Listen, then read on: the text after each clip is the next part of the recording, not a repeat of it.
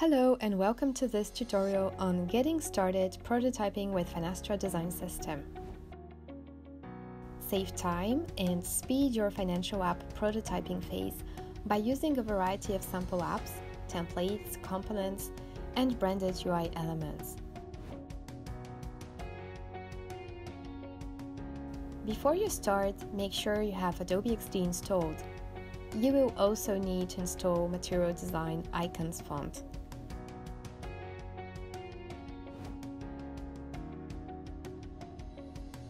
Browse assets.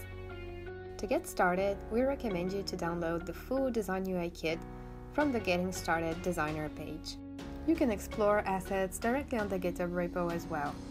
You are now ready to get started designing and prototyping. Explore the App Starter Kit. The App Starter Kit for both mobile and desktop contains ready-to-use screens and navigation so that apps you build are consistent with other apps on FusionFabric.cloud marketplace. You will have ready-to-customize login page, app bar, side menu navigation, filter, and other generic components. Add assets as libraries.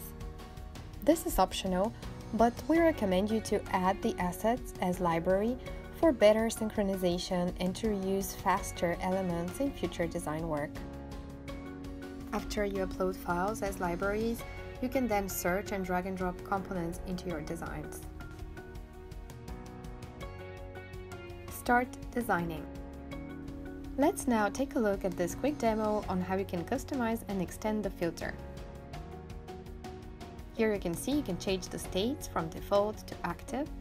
You can change the visibility of additional actions so that you can filter by type. You can extend the list of items or sub-items in the category list, or you can reorder the way you want your filter to look like, bringing tags, for example, below the type. Let's type now another category name so it's easy to change the data with your data entry points.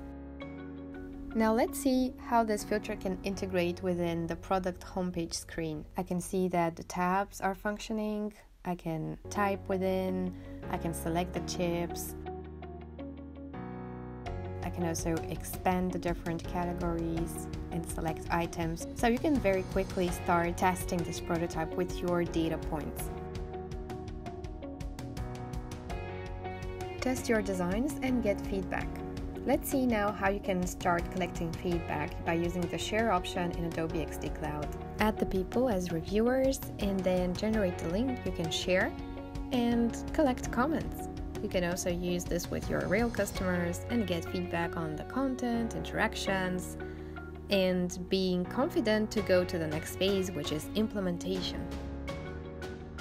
Share your app prototypes.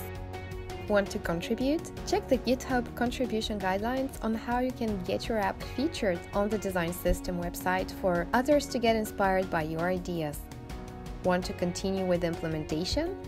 Check our dev tutorials and subscribe to the channel to stay tuned for upcoming videos. Thank you for watching.